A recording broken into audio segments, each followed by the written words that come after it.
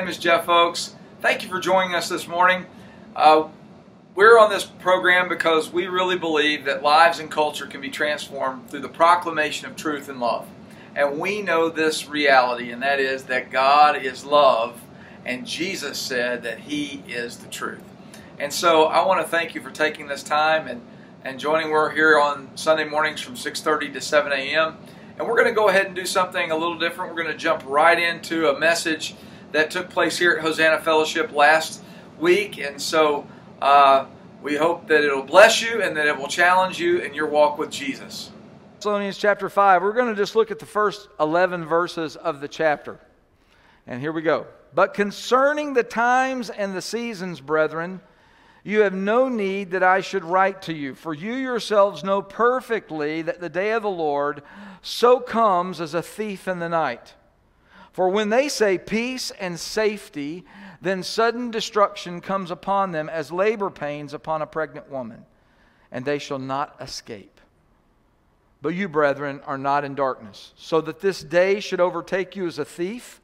You are all sons of light and sons of the day. We are not of the night nor of darkness. Therefore let us not sleep as others do, but let us watch and be sober. For those who sleep, sleep at night, and those who get drunk are drunk at night. But let us who are of the day be sober, putting on the breastplate of faith and love, and as a helmet the hope of salvation. For God did not appoint us to wrath, but to obtain salvation through the Lord Jesus Christ, who died for us, that whether we wake or sleep, we should live together with Him. Therefore comfort each other and edify one another, just as you also are doing. So we're looking at 1 Thessalonians chapter 5. Paul has just spent some verses in comforting the saints in chapter 4 about those who have fallen asleep. The main thrust in his message in the latter part of chapter 4 is that they will not miss out on what is to come with the Lord's return, but Paul was letting the church know they will have a front row seat. So if you think about this, if you have a bunch of people, you've just come to Christ, he's concerned about everybody. Some people have already died. They've just come to Christ, and the church was just born, and he's writing to find out about them. They've already sent some messengers there to figure out what's happening with the church, and some people had already died, and we don't know exactly why they died, but maybe they died because of sickness, and they're concerned about them because they're thinking, okay, as a part of the gospel message, Jesus is coming back. That's an important reality. So few people even preach this reality, but that's a part of this basic gospel message, is that Jesus is coming back to rule and to reign on the earth. And yet we go, well, I mean, He hasn't come back yet. And the Lord even warns us through the Apostle Peter that there will be people at the end of the age that will be saying, well, where's the promise of His coming? And they will mock those that talk about it. And that's true today. It's really true today. But Paul was trying to reassure the church that those that had fallen asleep are not going to miss it. As a matter of fact, they're going to have a front row seat. They're going to be right there involved in Jesus' return.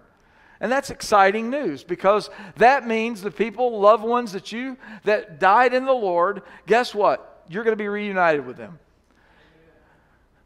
And I think a lot of time we spend a lot of time thinking about, well, what's heaven going to be like? We're going to have a big party together. And that's true. We are going to have a big party together. But the reality is we're going to see Jesus. He's the first and foremost aspect of heaven that's going to really catch all of our attention. And then we'll get to hang out with our brothers and sisters in Christ. And maybe they're our parents, and of course they're probably not going to look like they did when you saw them. I think I mentioned last time that when I was talking about this, you may look like you were when you were 33. That's not very promising to me. But anyway, that's what David Pawson suggested, that we'll all look like Jesus at 33. And I'm like, I don't know, maybe let's go a little further down, maybe 22 or something like that. But anyway, they may not look like they did, but you'll know them. And you'll be reunited with them. And he's telling them that. As a matter of fact, Paul goes on to say basically this. He doesn't really say this, but it is kind of interesting that he likens death to just going to sleep. Right? So get this.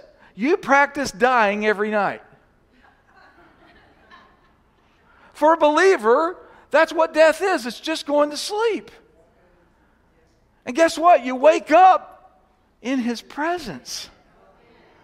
What a tremendous comfort that is. I mean, literally, we have such a fear of death, and people are bound by a fear of death, and rightfully so. If you don't know Christ, there is a fear in dying.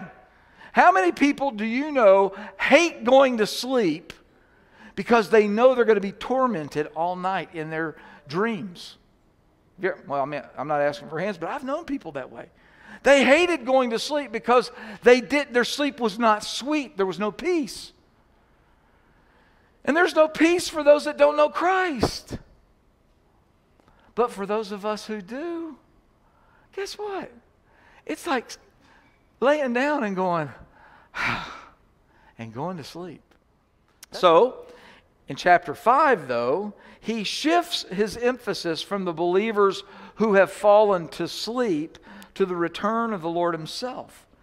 And this was the burning question even the apostles had for Jesus on the day He ascended into heaven. Or if you'll remember in Acts 1, he says, Lord, some of them say, Lord, will you at this time restore the kingdom to Israel?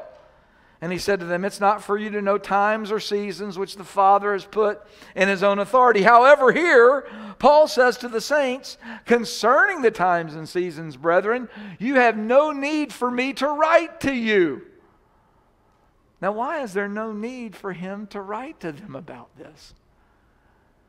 I mean, I would say all of us are in a situation where we're thinking, I don't know probably enough about the return of Christ. I may know about the after workings of it, but I'm still looking for, how do I know when He's coming? And we've got people that write books and make lots of money, and they have all kinds of videos and teachings about it, and we got one over there. I mean, there's all kinds of books about the return of Christ, and people, conjecturing about it and taking the Scripture and laying it out in an organized way. I'm not saying that there's not any kind of logic behind it, but I'm simply saying there's a lot of things that people write and teach and preach about because people do have this burning question. When's He coming back? And yet Paul says, you don't have any need for me to write to you about this. Now, why? Number one, maybe because those things are going to work themselves out. You can't control it. Now, some would say, well, maybe we do have something to do with the return of Christ. Matthew 24:14, which says, and this gospel will be preached to the ends of the earth, then the end will come. And so we're like, we got to be about the Great Commission, guys. We got to be teaching, preaching. We got to be making disciples across the earth. And I wholeheartedly agree. But that's being obedient to the Great Commission, and in being obedient to the Great Commission, guess what's going to happen? The gospel is being preached to every part of the world. In other words, God is working through His people to accomplish His own will. So a lot of times maybe it's the fact that Paul's saying, there's no need for me to write to you about this because you really can't do anything about it. It's coming. It's going to happen, but you're not to be anxious about it. Be anxious for nothing, but in everything by prayer and supplication with thanksgiving, let your requests be made known unto God. And the God of peace shall mount guard over your hearts and minds through Christ Jesus our Lord. In other words, you can't add any more seconds to it being accomplished by you being anxious about it then you can stop it by being anxious about it. In other words, God has set the time. And there's no reason for Him to write about it. That's one perspective about it. The second perspective is this. And I think it kind of lends itself more towards the second perspective. And that is this. There's no need for me to write to you about it because the Holy Spirit will get you ready for His return. In other words, the Holy Spirit is going to be at work in you as a believer to get you ready for that day. So you can't flip out like, ready. Guess what? Guess who's working with you? Holy Spirit. He's like, yeah, you know what? You're going to have to lay that one down. You got to pick that one up. There's things that you're going to have to do. And as you do, as you're listening to Him and you're obedient to Him, guess what? He makes you ready. That's what sanctification is all about. It's about being made ready. Amen? So it goes on to say, because he reiterates that this event will occur with great stealth and surprise, I think there's a great question like, well, how will we know? Paul likens the event to a thief in the night. By the way, he's not alone in that comparison because Jesus and Peter both refer to it in the same manner. Jesus refers to His own return in that way. It'll be like a thief in the night. It'll be a surprise. I think that there's something there because people on the whole will not be ready for His coming because they aren't ready. Period. He likens the contrast to what the world says in the hour to what really will happen. One says, well, everything's all right. There's peace, there's safety, there's security. It's all right there in the passage. Yet in that moment is when the day of the Lord comes. And it will be sudden destruction for them, and they will not escape, is what the Scripture says. Now this is a very stark promise. It's a very drastic, it's a very alarming promise. There are going to be a lot of people that won't be ready. And as a matter of fact, they will be saying exactly the opposite of what's about to happen. And then it will come on them suddenly, and they will be destroyed, the Scripture says, and they will not escape. That's a warning. That's what we should be saying to people. Listen, there is destruction coming. You've got to be ready. And they're like, you're nothing but a chicken little. The sky's falling. The sky's falling. And we're like, no. Jesus is coming back. You've got to be ready for His return. It's going to come when you think everything's okay. That there's peace and there's safety and there's security. But then He's going to show up. And when He shows up, as I said many weeks ago, He's not coming as a suffering servant. He's coming as a warring king. He's coming to make war. I know that doesn't fit in a lot of your thought processes. But Jesus is coming back as a warrior. That's the Jesus of the Bible. Our job is to warn people of what's coming. And the great news is there's a way of escape. It's through the same one who's coming to make war. If you will come to Him as Savior, then you will not be subjected to the destruction. You will escape the wrath that is coming. That's the gospel message. A lot of people go, well, we shouldn't talk about that kind of stuff. It just scares people.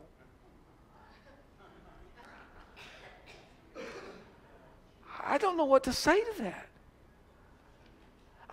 The reason I say that is I didn't come up with the message. I didn't write the message. This was what the apostles preached. In the book of Acts, that's what they preached. Paul preached this very message. We got to tell people, listen, not only can you be forgiven of your own sin and know what real peace is, that's great.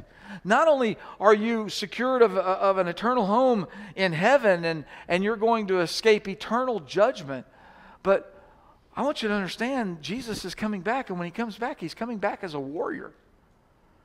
And those that are against Him will be destroyed. And if you're here when it happens, woe be it unto you if you're not on His side. In this, Paul does not address particulars concerning the return of Christ other than reminding them this will not overtake them unaware, and they are destined for something far better. In the second letter, though, he does talk about prerequisite events that have to take place before the return of the Lord. So you have to read 1 Thessalonians, but then you also have to read 2 Thessalonians. Because in 2 Thessalonians, he actually lays out some prerequisite events that will take place before Jesus comes back. I think it's because there were a lot of questions about the return of Christ after he wrote the first letter. Wouldn't you think? I mean, he's already written the first letter and they're going, okay, well then what do we need to know?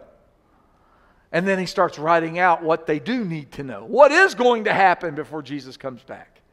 And he gives them some prerequisite events that take place, which happen to be taken straight from Daniel, taken straight from other Old Testament prophets like Zephaniah and Zechariah. These things he pulls out of the Old Testament to actually lay out his apologetic for the return of Christ. Amen? Now, what's very interesting is in verse 8, Paul uses this little word, day.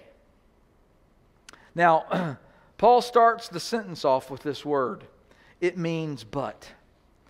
The reader could have become lost in the thought that the return of the Lord can happen in such a way that none of us would be prepared for it. However, Paul uses this word, but, to clarify that the coming of the Lord to those who are in the light will not come on them like a thief. Now, this is important. Because for us that are in the light, this day should not overtake us and cause us to go, oh, it's here. We ought to be ready. There are things that the Holy Spirit will make alive to us that will prepare us. In addition to that, he says to the church that they are of the day and not of the night. And he talks about all the stuff that happens in the day and all the stuff that happens at night. And so he's telling them they should remain vigilant, sober, and watchful. Vigilant, sober, and watchful. What does it mean to you in your life to be vigilant, sober, and watchful? I want you to think about that question. And I want you to begin to maybe even write out this week, what does it mean to be vigilant? What does it mean to be sober? What does it mean to be watchful? How can I be a follower, a believer, a disciple of Jesus, and be vigilant, be sober, and be watchful? Because if we are vigilant, sober, and watchful, we're going to be ready. It's not going to overtake us. We're actually going to have a greater expectation, and we're going to be saying to people, get ready. Don't be caught unaware. Don't believe the narrative of the day that says peace, safety, security, everything's all right. Be ready. Now, Jamieson, Fawcett, Brown in their commentary says this about this particular verse, and I'm just going to read it. Faith, hope, and love are the three preeminent graces. We must not only be awake and sober, but also armed. Not only watchful, but also guarded. The armor here is only defensive. In Ephesians 6:13 through 17, it's also offensive. Here, therefore, the reference is to the Christian means of being guarded against being surprised by the day of the Lord as a thief in the night. The helmet and breastplate defend the two vital parts, the head and the heart respectively. With head and heart right, the whole man is right, Edmonds says. The head needs to be kept from error, the heart from sin. For the breastplate of righteousness, Ephesians 6:14, we have here the breastplate of faith and love. For the righteousness which is imputed to man for justification is faith working by love, according to those passages of Scripture. Faith as the motive within, and love exhibited in outward acts constitute the perfection of righteousness. In Ephesians 6:17, the helmet is salvation. Here, the hope of salvation. In one aspect, salvation is a present possession. In other words, we have salvation. In another, it's a matter of hope. Why? Because we're looking for a day when even our body will be saved. That was my addition. That wasn't in the notes. Sorry. Our head primarily wore the breastplate of righteousness, that's Jesus, and helmet of salvation, that we might, by union with Him, receive both. So in other words, I believe Paul's saying to the church and to us as well, that the real key in being prepared, being watchful, being sober, being vigilant, is to guard your head and your heart. We got to guard our heads and we got to guard our hearts. How do we guard our heads? What are we thinking about? What are we listening to? What narrative is determining our day? We don't want to be offended with what we're thinking. We got to guard our heads. And then we got to guard our hearts, for we know out of the heart proceed the issues of life. Have you ever been offended down deep? It will affect what comes out of your heart, what comes out of your life. For God has not appointed us to wrath, verse 9 says, which ought to be, everybody in this room ought to shout, hallelujah! For God has not appointed you to wrath. You are not going to be subjected to the wrath of God.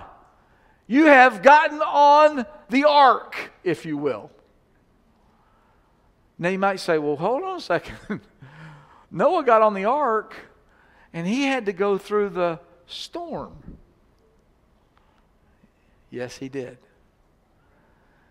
But he was saved through the storm, through the 40 days and 40 nights, through the fountains of the deep breaking loose, through the 100 and something days that they were in the boat and then rested on the mountains of Ararat. He was saved through those things, but he was in the ark of salvation, if you will. So let me be very clear. You're not appointed for wrath. But difficulty, tribulation, and problems, you need to understand, are not the wrath to come. You're not immune from trouble. We'd like to say, well, we're not, praise God, we're followers of Jesus, we're overcomers in this life, and you are. But an overcomer has to have something to overcome. Right? Well, we're victorious in Christ. Well, to be victorious means you had to win over something. Are you hearing what I'm saying? Difficulty, trouble is promised to the believer. You're going to have difficulty in this life, but that's not God's wrath. So you need to change your perspective. When you fall into divers temptations, tests, and trials, and all of a sudden you go, oh, woe is me. Why is God letting this happen to me? You might want to adjust your thinking, because that's not God's wrath, but that is something that He allows to happen to every believer for their refinement and for their growth and for their strength. You don't know what you can overcome until you have to overcome something. For God has not appointed us to wrath. Difficulty, tribulation, problems are not the wrath to come. You and I in Christ are not destined for wrath, but for the fulfillment of salvation through Jesus Christ. We are to live together with Him. That's what the Scripture tells us in verse 10. And then he ends this section by saying, therefore comfort each other and edify one another, just as you also are doing. In other words, we ought to comfort one another with these words. We should tell people every day, in some way, shape, form, or fashion, take these words, make them your own, and share it with people. Hey, listen, it's okay. You're more than a conqueror in Christ. You're an overcomer. Don't give up. Press in. Push forward. Hey, listen. Protect your heart. Protect your head. Protect your heart. Don't be listening to error. Don't listen to a wrong narrative, but believe the truth. And also protect your heart from offense. Don't be offended in this hour. Stand firm. Hey, listen, it's not going to come on you unaware. You're not like those who live in the dark. But we need to tell those that are living in the dark to get ready, to prepare, to come to Christ, because we need to be ready for His return. Let's comfort one another with these words. Amen. This is Paul's admonition to us. Let's do it. Wow. Praise God for His Word. His Word is so alive. It's so comforting. And so today I just want to say to you, if you've never said yes to Jesus, if you've never gotten on the ark of God, today's the day. You can say yes and you can be saved. You can be ready for that day when He returns. Listen, it's not God's will that any should perish, or that any people would be destined for wrath in that regard. It's not His will that any should perish, but that all come to repentance. And that's why we're here on this program sharing with you that God's desire is for you to know Him in a real way, and that you would be saved. That's His heart. Would you pray with me right now? I just want to ask God to reveal Himself to you. And if you're in that place and you're saying, yeah, I know that I need to say yes to Him, then I want you to pray with me. Father, I thank You for Your faithfulness. God, I thank You that it's Your desire that we be reconciled to You. And God, right now, just for those that are watching that would agree with this prayer, Lord, please forgive me of my sin. Just say that out loud right where you're at. Just repeat this. Father, forgive me of my sin. Cleanse me and wash me and make me new. I do believe that Jesus Christ died on the cross for my salvation and that He's coming back again. And today I want to say yes to His Lordship. I want to lay my life down before Him and say, Jesus, give me Your life in its place. I thank You for what You're doing and what You've done, even now. God, I pray for every person that prayed that prayer right there, Lord, that You would meet them right where they're at. God, I ask that You would peel back the overlay of lies and confusion, and that, God, You would cause peace to come to them right now in the name of Jesus.